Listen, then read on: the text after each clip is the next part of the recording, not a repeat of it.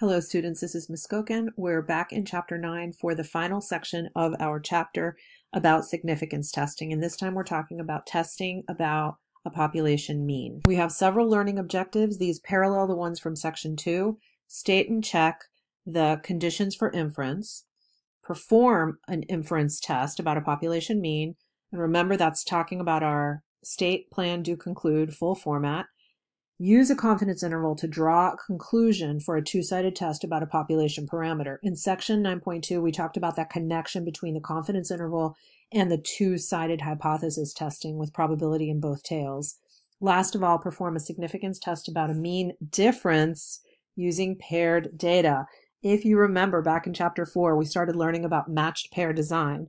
This is an application of that information. So we're going to see what a significance test looks like when we're finding a difference. This is also going to be a great lead-in to our Chapter 10, where we are going to be always comparing two different groups or two different populations, which is different than a paired test.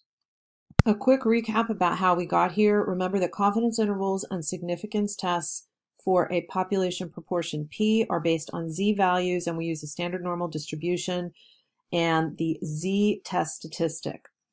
But when we're talking about inference about a population mean, we're going to be using a T distribution with n-1 degrees of freedom, except in those very rare instances when we actually have the population standard deviation sigma.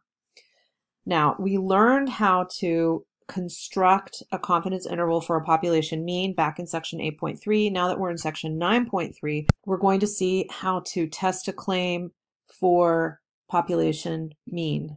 You may remember an example about batteries. AAA batteries, the company claims that the new AAA battery lasts longer than traditional AAA batteries based on years of experience. The company knows that its previous AAA battery design lasted for 30 hours of continuous use. This is again a long-term average of their previous AAA batteries.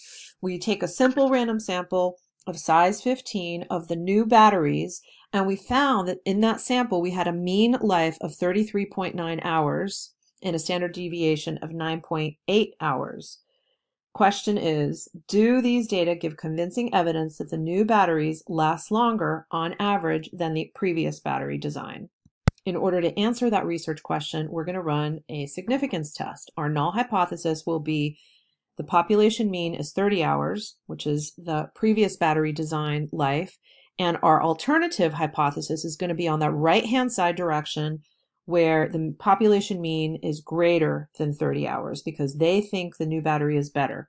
And then we explain what our symbol mu is standing for, the true mean lifetime of the new AAA batteries. We cannot proceed without checking conditions. So in our plan, we're going to be checking conditions if conditions for inference are met, ...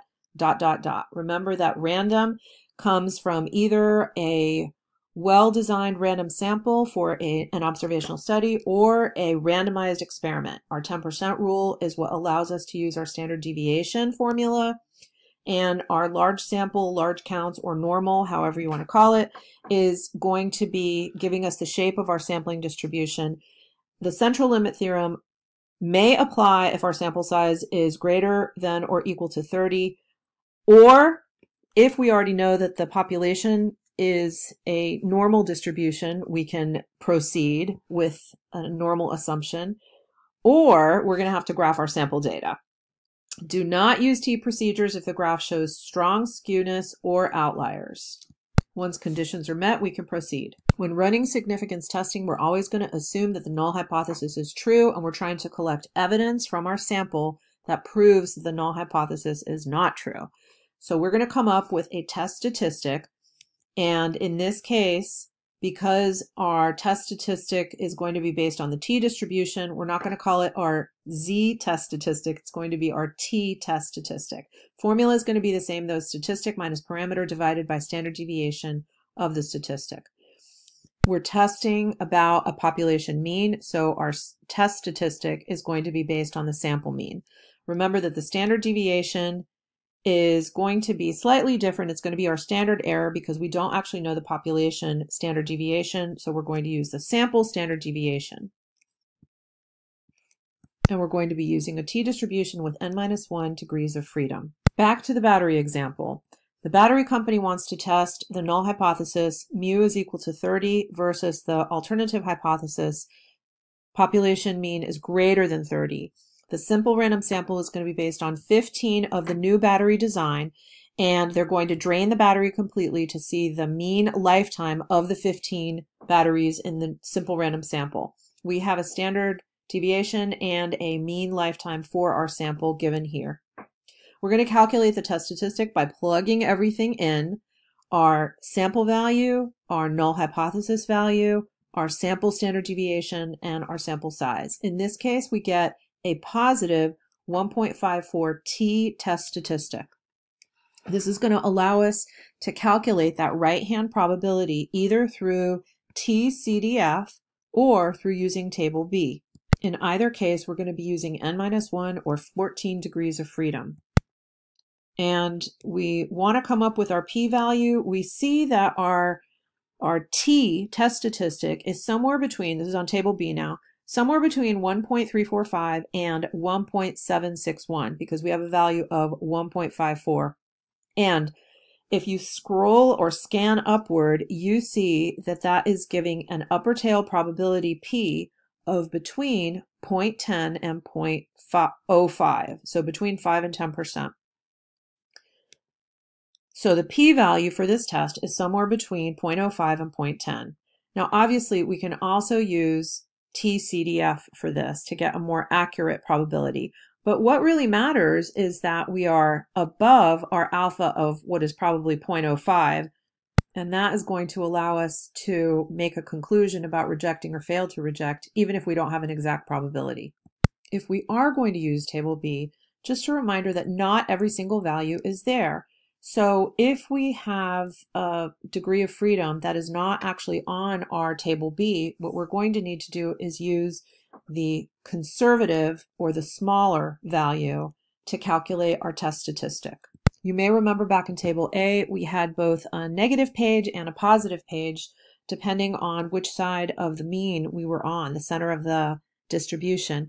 But in Table B, we only have positive values. We do know that there is symmetry, however, so if we come up with a negative value for our test statistic, we can use the positive value and knowing that there's symmetry to find our p-value.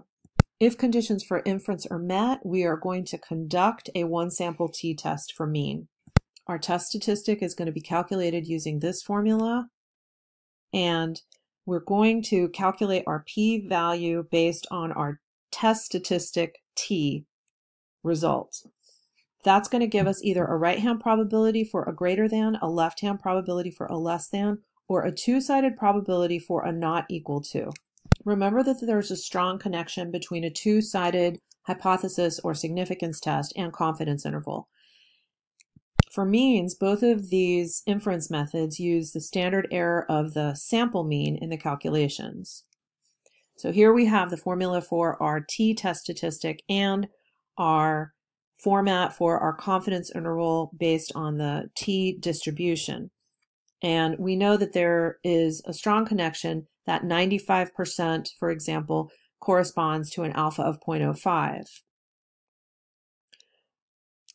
Remember that idea that if we create the confidence interval, all the range of plausible values are going to be in the fail to reject area. Outside that confidence interval in those tail areas, that's what we're going to call our reject area. And that's where if we get a probability in one of those tail areas, we're going to reject the null hypothesis in our significance test.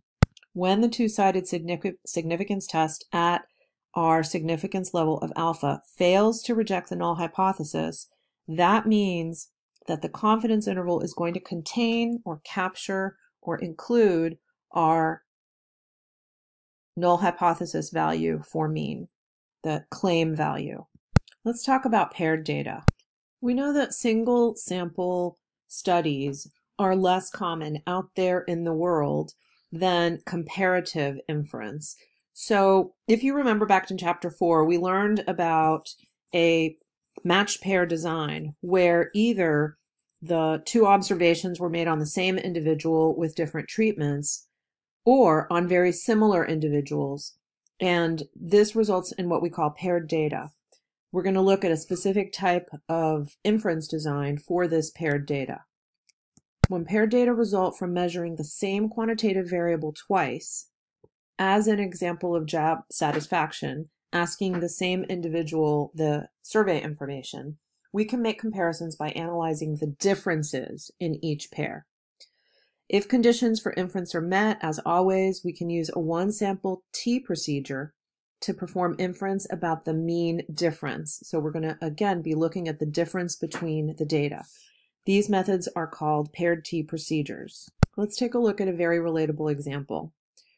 Paired data and one-sample T procedures. Researchers designed an experiment to study the effects of caffeine withdrawal. They recruited 11 volunteers who were diagnosed as being caffeine dependent to serve as subjects. Each subject was barred from cola, coffee, and other substances with caffeine for the duration of the experiment. During one 2-day period, subjects took capsules containing their normal caffeine intake. During another 2-day period, they took placebo capsules. The order in which the subjects took caffeine and the placebo was randomized. At the end of each 2-day period, a test for depression was given to all 11 subjects. Researchers wanted to know if being deprived of caffeine would lead to an increase in depression. We see in the table the results of the study. Each subject is numbered 1 through 11. They rate their depression when they take the caffeine tablets, and they rate their depression after taking the placebo capsules. And then for each individual in the study, we find the difference, placebo minus caffeine. Note that in the difference column, we have both positive and negative values indicate whether there was more depression with the placebo with a positive number or more depression with caffeine giving us a negative number. We're going to need a little bit more time than we have in this video to continue on and do the significance test for this data. So I'm going to stop it here and create a part 2 of our section 9.3. So I'll see you back in part 2.